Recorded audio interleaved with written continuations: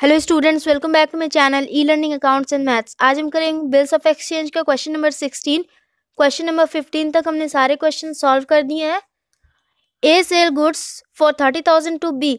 ए ने बी को goods sold किया 30,000 का 1 जनवरी 2017 को, and on the same date को ए ने बिल ड्रॉ किया। मैच्योरिटी डेट था उसका 3 month. B accept it and return it's to A who discount it on 4th Feb 2017 with his bank at 18% per annum. तो discount वाला case आप लोग जानते होंगे क्या होता है। ड्रॉवर मैच्योरिटी डेट कंप्लीट होने से पहले वो bill as a security bank में देता है एंड उसके बदले बैंक से पेमेंट ले लेता है। यही होता है डिस्काउंटिंग में। The acceptance is dishonour. Bill dishonour हुआ ड्यू डेट को। जब डिस्काउंटिंग के केस में बिल डिसऑनर होता है तो नोटिंग चार्जेस बैंक पे करता है। उसके बदले में बैंक ड्रॉवी से वो नोटिंग चार्जेस वाला अमाउंट ले लेता है। बिल डिसऑनर होने के बाद एक न्यू बिल बना 2 मंथ्स का।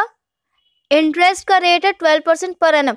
इसमें हमें जनरल एंट्रीज बनाना है ए एंड बी की बुक में। तो देखिए ए में फर्स्ट एंट्री क्या हो जाएगी। ए ने बी को गुड्स सोल्ड किया तो सेल्स वाली एंट्री पहले हम करेंगे। 2017 1 जनवरी B to sales account debit. Next entry क्या हो जाएगी 1 जनवरी। ड्रॉवर में बिल्स रिसीवेबल की एंट्री होती है। बिल्स रिसीवेबल टू बी 30,000 का गुड्स था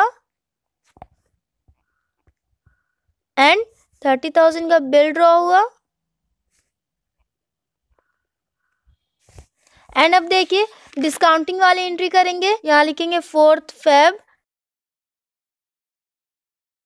bank account debit. Discounting charges यहाँ डेबिट हो जाएगा to discounting charges to bills receivable.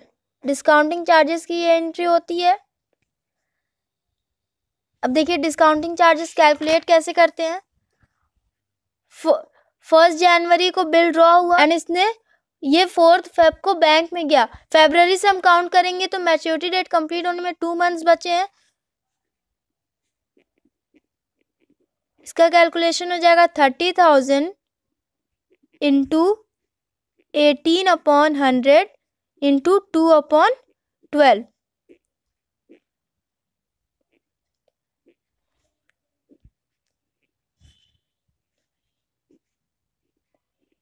ये हो जाएगा 900। डिस्काउंटिंग चार्जेस में हम 900 लिखेंगे। बैंक अकाउंट में 30,000, सॉरी ये बिल रिसीवेबल कितने का था 30,000 का। 30,000 में से 900 लेस कर देंगे। ये हो जाएगा 29,100। इतना हो गया। अब देखिए the acceptance is dishonoured on the due date. जब ड्यू डेट कंप्लीट हुआ तो बिल डिसऑनर हो गया।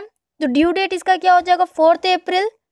1 जनवरी से 3 मंथ काउंट करेंगे and 3 days of grace. 4th अप्रैल हो जाएगा। डिस्काउंटिंग के केस में जब बिल डिसऑनर होता है तो उसकी एंट्री क्या हो जाती है B to bank. Other case में हम ये वाली एंट्री रिवर्स करते थे, बट डिस्काउंटिंग के केस में बिल रिसीवेबल की जगह हम बैंक लिख देते हैं। B debit to bank account. अब देखिए इसमें क्या हो जाएगा। यहाँ लिखा हुआ है बैंक ने 200 नोटिंग चार्जेस पे किया। वो अमाउंट बैंक बी से ले लेगा।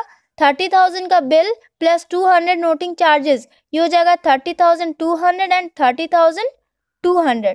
डिसऑनर की एंट्री हो गई। अब देखिए न्यू बिल बना, उस पर इंटरेस्ट का पेमेंट करना है। एंड न्यू बिल इसमें भी देखिए लिखा हुआ है B accept new bill eight 2 months for the amount due date together with interest. Question number 15 में भी हमने यही देखा था, बिल पे इंटरेस्ट वाले अमाउंट के साथ बिल बना था। इसमें भी इंटरेस्ट वाले अमाउंट के साथ बिल बनेगा। तो पहले हम इंटरेस्ट वाली एंट्री कर ले। यहाँ पे 4th अप्रैल। इंटरेस्ट का कैलकुलेशन कैसे करेंगे। बी को अब 30,200 का पेमेंट करना है तो 30,200 पे हम इंटरेस्ट कैलकुलेट करेंगे। 30,200 इंटू इंटरेस्ट का रेट दिया हुआ है 12%। 12/100 इंटू न्यू बिल का मैच्योरिटी डेट कितना है 2 मंथ्स, 2/12 ये हो जाएगा 604। 604 हम यहाँ लिखेंगे। ड्रॉवर में इंटरेस्ट की क्या एंट्री हो जाती है, कैश अकाउंट डेबिट, नहीं कैश नहीं लिखेंगे क्योंकि बिल के साथ ये पेमेंट करेगा, तो यहाँ लिखेंगे बी डेबिट टू इंटरेस्ट। ए के लिए ये अमाउंट इंटरेस्ट वाला अमाउंट इनकम हो गया, इसलिए इसकी एंट्री क्रेडिट में होती है। To interest 604 and 604। अब न्यू बिल ड्रॉ होने वाली एंट्री करेंगे 4 अप्रैल, बिल्स रिसीवेबल टू बी।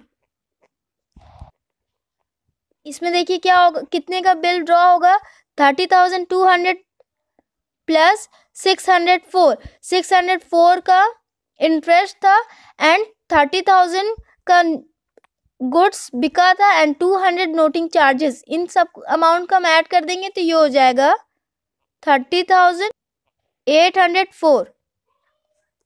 30,804। अब बी को इतने का पेमेंट करना है। मैच्योरिटी डेट क्या था न्यू बिल का, 2 मंथ्स,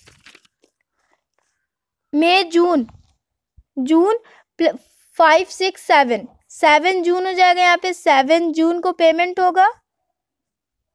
कैश और बैंक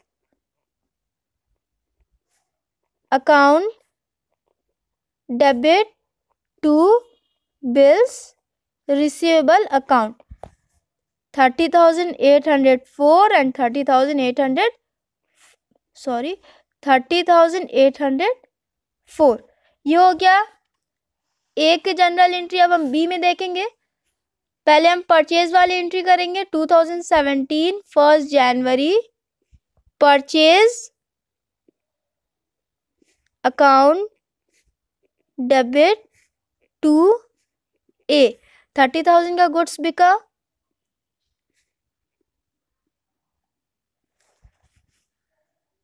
बिल ड्रॉ वाली एंट्री हम देखेंगे अब। 1 जनवरी ए to bills payable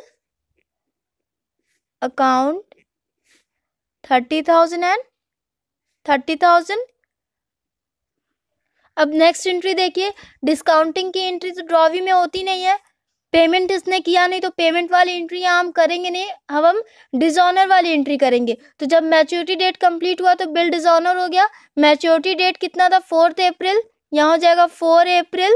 bill dishonour हुआ तो एंट्री रिवर्स हो जाएगी, bills payable account debit and noting charges भी ये पे करेगा।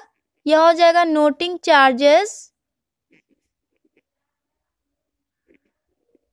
अकाउंट डेबिट टू ए। 30,000 का बिल, 200 नोटिंग चार्जेस, टोटल हो जाएगा 30,200। अब देखिए न्यू बिल जो बना उस पे इंटरेस्ट देना है, तो इंटरेस्ट वाला एंट्री हम देखेंगे। 4 अप्रैल इंटरेस्ट अकाउंट डेबिट टू ए। यहाँ हम कैश नहीं लिखेंगे क्योंकि बिल के साथ इंटरेस्ट का पेमेंट करना है। अगर क्वेश्चन में बिल के साथ पेमेंट करने के लिए नहीं दिया होता तो हम यहाँ टू कैश लिखते। इंटरेस्ट का कैलकुलेशन हमने किया था, 604 आया था, यहाँ पे भी हो जाएगा 604 एंड 604। अब न्यू बिल ड्रॉ होने वाली एंट्री करेंगे। ए डेबिट टू बिल्स पेबल। कितने का बिल ड्रॉ होगा 30,200 प्लस 604, ये हो जाएगा 30,804 एंड 30,804। अब हम पेमेंट वाली एंट्री करेंगे। मैच्योरिटी डेट हो जाएगा 7 जून। 7 जून bills payable account debit to cash और bank account 30,804 and 30,804। So students, question number 16 हमने कंप्लीट कर लिया। If you like my video then please like, share and comment and do subscribe my channel. Thanks for watching.